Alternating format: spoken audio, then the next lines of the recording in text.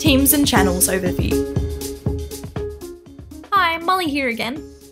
Let me give you a quick overview of the difference between teams and channels. Teams. Teams are a collection of people, resources and tools that all revolve around one common topic. This could be a specific project or task, or it could be a whole department within your organisation. Teams can be private invitation-only groups, or public for anyone in your organisation to search and join. Channels. Channels are specific communication streams within teams that let you target content, group conversations and resources however you wish. Channels can also be private or public. This means that you're able to control who sees what, even in an overarching team. These channels are where the conversations happen and resources are shared, but you can make this more efficient and effective by adding different tabs and apps.